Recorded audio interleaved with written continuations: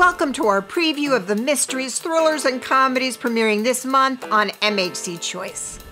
For the first time, we premiere not one but two original series from Japan. One magical and meditative, the other action-packed and ballistic. Think of Pension Metsä as gentle tales from an Airbnb. Tenko, the soft-spoken owner of a guest house in the Nagano larch forest, encounters a new guest in each 30-minute episode. Whether it's a peculiar nature lover with a fear of dogs, a camper frustrated in her attempt to find solitude, or in episode 6, a young chef with a melon, played by actress Toko Miura, the chauffeur, in Oscar winner Drive My Car. As Tenko explains, her guests can be a little odd.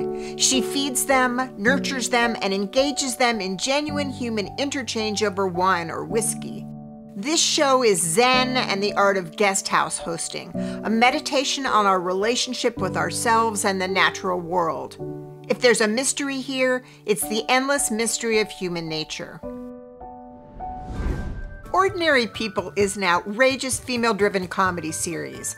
Best friends from drama school get entangled in FOMO in the Icelandic entertainment industry.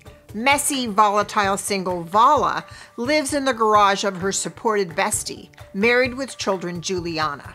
The women's friendship fades when Vala pitches an idea to a room full of media exec bros tasked with expanding female content, and mistakenly wakes the guys up with Juliana's homemade porno with husband Tommy. The good news, Vala lands the gig. The bad, humiliation. She's cast as sidekick to Juliana's host. Eventually, sister solidarity flies out the window on live TV. Check out this outrageous backyard barbecue at Juliana and Tommy's house. There's the agonizingly boring guests, the stay-at-home dad tied to the grill receiving unwanted confessions, followed by the grand exit of the fighting couple. It's a party, and season 2 premieres later in October, promising even more craziness. Join us in Sicily for an engaging new mystery series on the lighter side from the producers of Detective Montalbano. Based on the Gaetano Salvatore novels, we begin with another complex character with an unwelcome but transformative homecoming. Sacked from his high-status government gig in Rome, Saverio returns to Sicily with his tail between his legs. Saverio retreats to his mother's shuttered villa in the fishing village of Makari. And before long, he becomes an unlikely investigator partnered with his shaggy local pal in cargo shorts and flip-flops. There's romance, too. The ladies' man pursues a beautiful waitress. This buoyant scene of them swimming made me want to dive immediately into the Mediterranean, and not alone.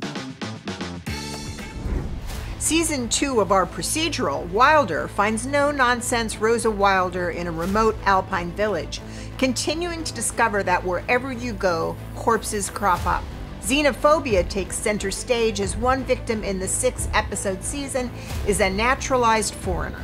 A hallmark of Wilder is the way the past refuses to stay buried. In another episode, an unsolved act of vengeance leaves a trail of bloody breadcrumbs. Wilder and her partner pursue the clues to the end, taking them to the edge of their senses of justice and morality. Our other Japanese series, Kinpika, plays out like The Equalizer ×3. A yakuza, a soldier, and a disgraced bureaucrat converge, and all suffered the consequences of doing the honorable act, whether it was avenging a murdered brother or confessing to taking a bribe in order to protect a compromised father-in-law. Driven by vengeance, the trio unites on the far side of the law to enact justice. Tatort, or crime scene, the shrewd German staple, makes me crazy in a good way. There I am watching a kill-set episode in the middle of the 6th season, pairing aging loner Klaus Borowski with dynamic young Mila Sahin, and it's ripped from our headlines. Called Borowski and the Fear of the White Men, it plunges into the cult of white supremacists and how they activate one incel from loner at the disco to emboldened skinhead.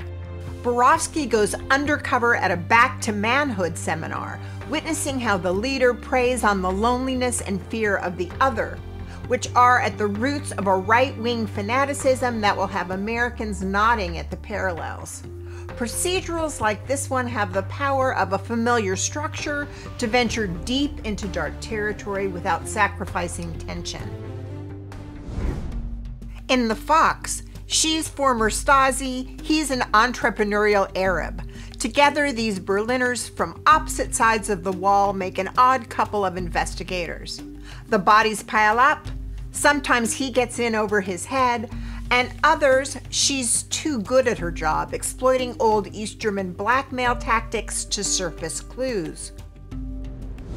In A Bountiful Month, we also have new episodes from Inspector Dupin, Allmen, and Rossa.